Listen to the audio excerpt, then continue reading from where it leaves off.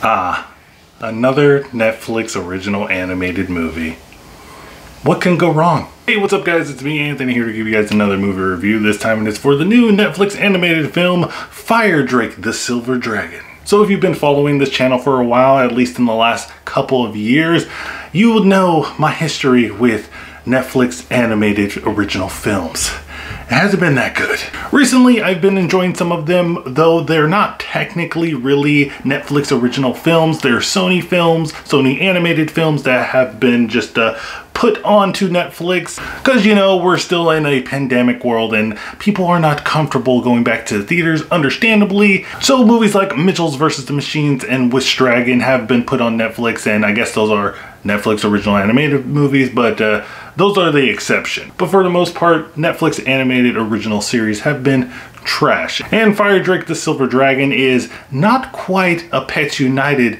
It's almost kind of like a dog gone trouble. Firedrake is a young silver dragon who has had enough of constantly having to hide in a wooden village. He wants to show the older generation of dragons that he is a real dragon when humans are about to destroy his family's very last refuge. Firedrake secretly sets off on an adventurous journey with a forest brownie named Swirl to look for a place where dragons can roam free. So like I said, this isn't the best animated movie that I've seen all year. It's not the best animated movie I've seen of all time, but it's not the worst either. And this movie is weird because at some of the times I think the animation is terrible. It's really bad, especially when they show the humans, how they're animated. It's really bad. But once you see the dragons and some of the animated creatures that they have in here, it's kind of impressive. It kind of reminds me of like Spyro the Dragon, the remake that they made. Just in some of the designs of the dragons, especially the older dragons, they totally look like Spyro dragons. And just some of the acts that the dragons are doing, it just reminds me of a game like that. And like I said, some of the animation on the dragons are really cool. The lighting, the effect, the shadows and all this stuff. And I was like, this is actually pretty good. But then we switched to the human animation and some of the other animation that we have in here. Don't know what's happening, but it's really evident that this movie tries really hard to be like a How to Train Your Dragon clone. Doesn't do it successfully, but man, they tried. I mean, this movie tries so hard to be like a DreamWorks film that they have a reference to Ice Age.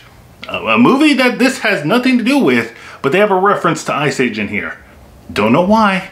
Also, this movie has the typical tropes. I mean, they made a human who is like a thief and is like the worst of a human, but of course, he has like a dark past and he's misunderstood. And then you have the dragon who's a coward, but then eventually, you know, he finds the courage to do something. And then you have Swirl the brownie, who is jealous of the relationship between the human and the dragon. You know, stuff we've all seen before. So if you're like an older audience watching this and you're just like, I've seen this kind of stuff before. And I always say this, I'm not the kind of person that whines and moans about stuff that, oh, we've seen this before, I've seen this before, it's a clone, it's a ripoff of this.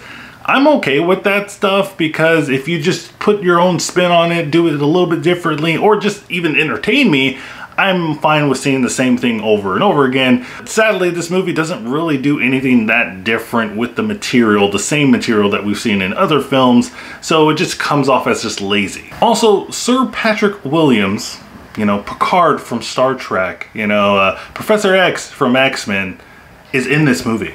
Sir Patrick Stewart. Why is he in here? But I think that the biggest gripe I have with this film is that the story isn't consistent. They lay out the story that dragons and humans had a big fight, a big conflict, like thousands, hundreds of years ago. And then, you know, they have a rift and they separated themselves and they haven't seen each other or interacted with each other within these hundreds of thousands of years. But then they contradict that with one scene. And it just threw me off the whole time because I was just like, wait, I thought you guys set it up to be this way and now it's undone within 2 seconds. Overall, guys, I think that Firedrake The Silver Dragon it's harmless. You know, kids, I could totally see young kids enjoying this, having fun, you know. You can distract them for a little bit while you just look on your phone to decide what you're gonna buy on Amazon next. But for me, you know, there's just too much stuff that are just we've seen before that they didn't put their own original spin on, and the characters are uninteresting, so for me, I'd pass. But let me know what you guys think of Firedrake The Silver Dragon in the comments down below. Did you like it? Did you hate it? Were you forced to watch this because your kid wanted to, or you just wanted to torture yourself like I did and put this on. Be sure to let me know in the comments down below. Don't forget to like, subscribe, do all that stuff. Also, guys, don't forget to check out my Twitter so you can stay up to date with my channel. And remember, guys, keep watching movies.